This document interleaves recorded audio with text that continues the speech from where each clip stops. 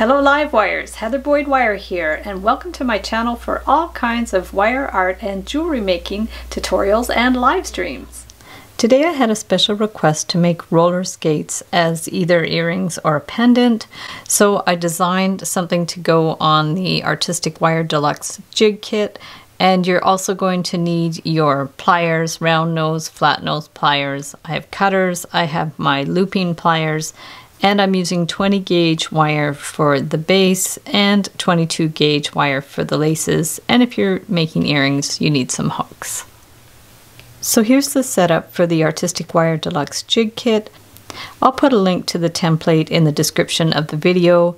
I've got 8 inches of 20 gauge wire, and I'm just going to start with one end here at the end of the jig, and I'm going to slide these ones in here, and then I'm going to go around this one twice. So we're going to go around there once and twice for the front wheel.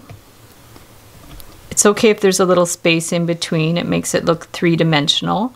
And then we're going to go around once and twice. So this is our beginning setup. If you want, you can always like push it down to get them a little more even. And then we're going to go around this one, for that's the toe, and up, bend it straight up, and then just go to the right. And then on this side, we're going to go around the heel, and then we're just going to backtrack here and then bend that one across. So that's our initial setup, and then we're going to remove it from the jig. So if you want to sharpen up these bends, just get your flat pliers and sharpen it up a little bit. Same here. If you want to sharpen this bend, you just put your flat pliers, squeeze it a bit, and then kind of wiggle it around so it gets to be more of a sharp bend. And then we're going to wind this one around the top.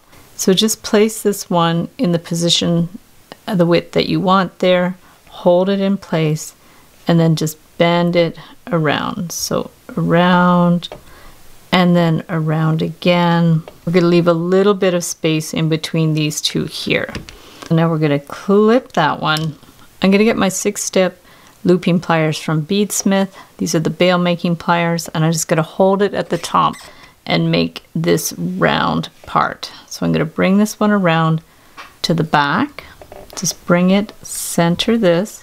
You can do this with regular round pliers if you want. And then we're going to hold that with the flat pliers, bring it around once and around here. And then you want to go in between these two wires, and this is a little hack so it won't slip up and down. So we're just going to hold that in place, bring this one around in between those two wires to the back, and then we can clip it. And you can squeeze it, and you can push that one up a little bit too, just to make sure all the wires are pushed together. So now we're going to do the laces. Just get about a 5-inch piece of wire, and then we just want to stick it on one of the smaller pegs. We'll just hold this here. We'll go around 5 or 6 times depending on how many laces you want. So let's go around 6 times. So we're going to go 1, 2, 3, 4, 5, 6. You can also wind this around a nail if you prefer.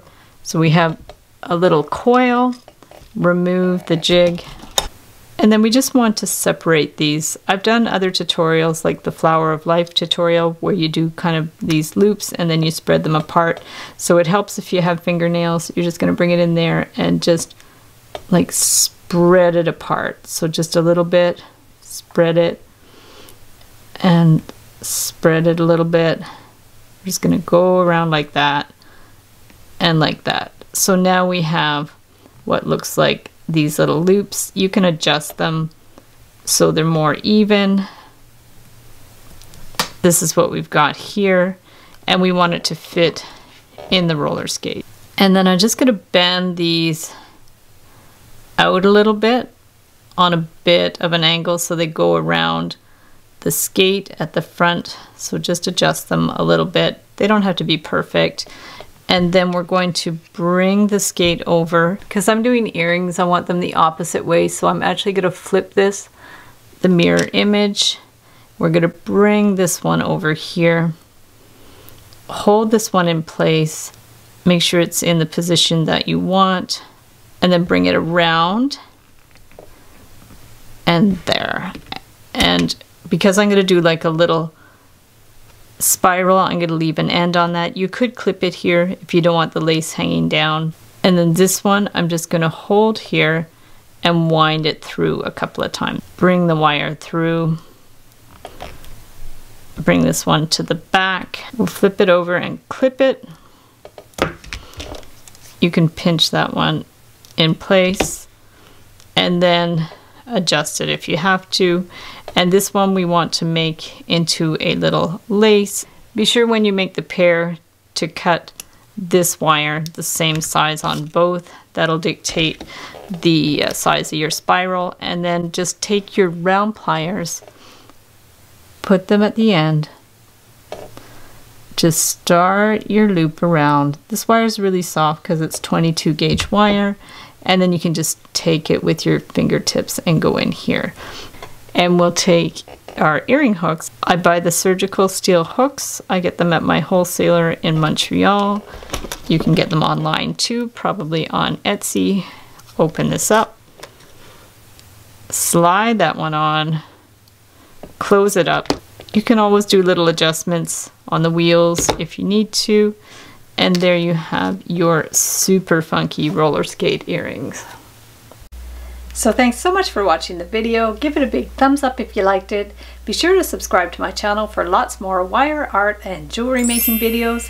Hit the notification bell to be notified when I go live and when I post new videos.